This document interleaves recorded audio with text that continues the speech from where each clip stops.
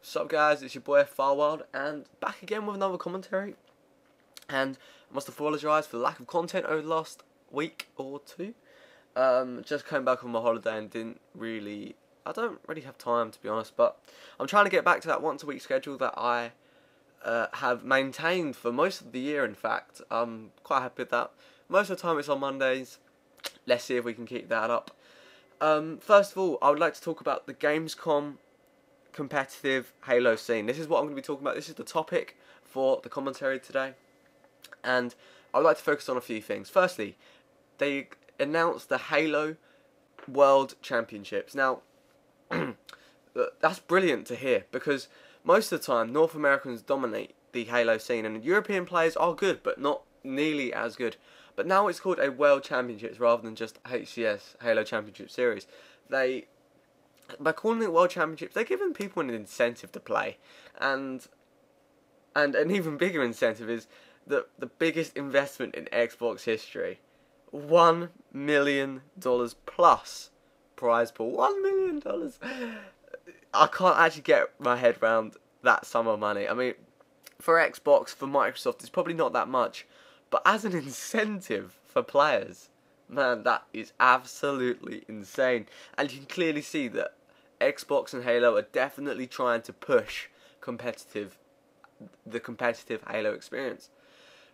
So, to kick this off, they actually recorded a competitive Halo 5 game between Epsilon Esports and Optic Gaming, amongst others, and they also had the invitational competition at Gamescom. Now, they're obviously trying to push this really, really hard because, well, you wouldn't show competitive games if you weren't trying to push your game. Like, when we saw Halo 4, there wasn't really anything, was there?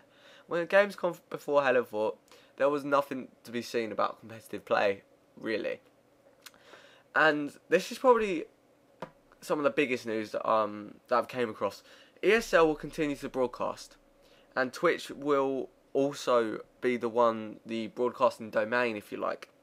But now, MLG and YouTube Gaming have joined Halo as well. Now, this is brilliant news, especially for MLG, because, well, for Halo, in terms of MLG, because MLG used to support Halo, but it dropped it during Halo 4, basically as soon as the game launched, realising it wasn't good enough.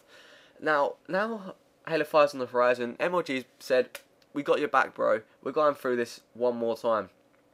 So, MLG is obviously the biggest competitive broadcasting company in the world, basically, and it's great to see them join Halo once again, because this will obviously bolster competitive play. And now people can't really say, oh, Halo isn't MLG, it hasn't got MLG, because it has, and it's looking good. It's looking good. Now, as for YouTube Gaming, this is really good for YouTube, because YouTube Gaming at the moment is still in construction, if you like. It's there, but it's not nearly as popular as they would like it to be.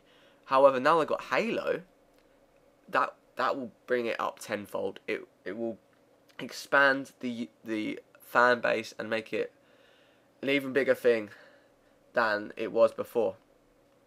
This will bolster, it will make it just more recognisable as a gaming platform, and overall it will just become more accepted within a gaming community. This, along with refined spectator mode, will also increase population of the game. And what's really cool is you could spectate Snipedown, who I have to say, if you didn't see it, the sick triple kill in the finals a few weeks back, that was brilliant. If you haven't watched it, watch it. You can watch him in practice with his teammates, or you can watch him actually play in the HCS. So you can watch him either on Twitch, on MLG, maybe .net, maybe on YouTube Gaming, and you can watch him on your Xbox through the Halo engine. Now, that is insane. I'm so happy with that.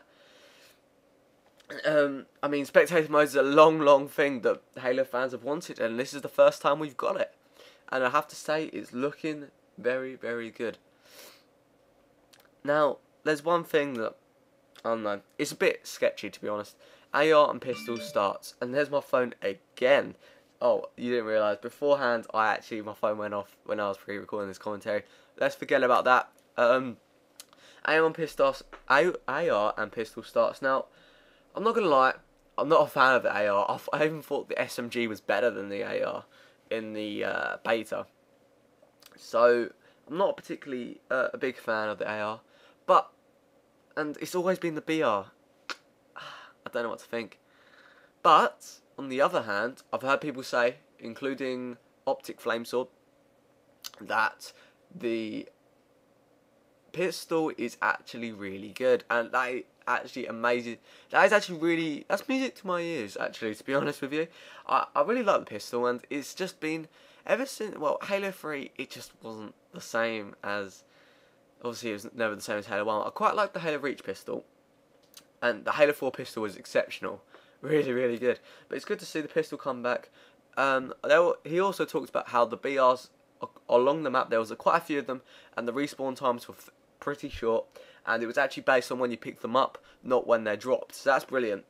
That's really good to hear. That means there will be a surplus number of BRs on the map, and that's really good to hear. I'm happy to hear about that. Anyway, guys, that's all from me. I hope you haven't. I'm a little bit rusty on my commentary skills at the moment, as my phone goes off halfway through. But anyway, guys, leave your thoughts in the comment section below. What you think of competitive Halo. Personally, I think it's going really well. I did a video a while back, too competitive. We'll have to wait and see about that. But at the moment, competitive Halo is on the up. MLG's back. YouTube Gaming is in the mixer. Spectator mode's back. Or wasn't there before, but it's there. Anyway, guys, that's all from me. Like, subscribe, Twitch, and I'll catch you guys all next time. Peace out.